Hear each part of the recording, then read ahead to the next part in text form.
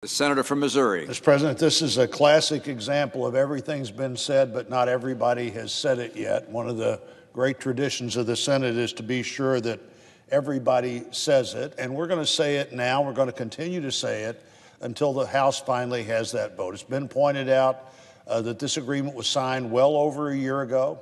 It's been pointed out that our two biggest trading partners are Mexico and Canada, in that order.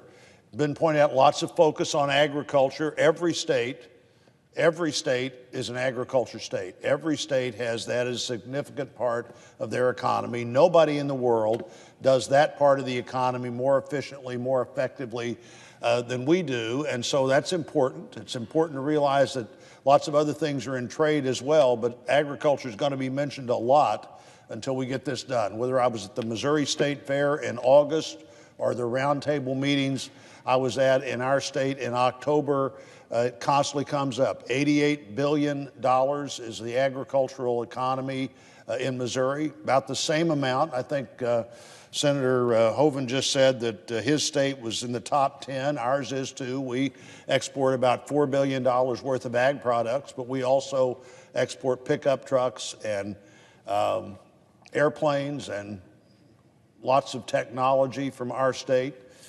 Export our fair share of beer cans and other things that go all over the world, and we're going to continue to make that happen. But opening markets makes a big difference. It also makes a big difference in how you look at the world. If you have strong trading relationships, you're pretty careful about how you deal with all those other relationships, and we need to do that. We need to have this vote. The votes are in the House. The votes are in the Senate.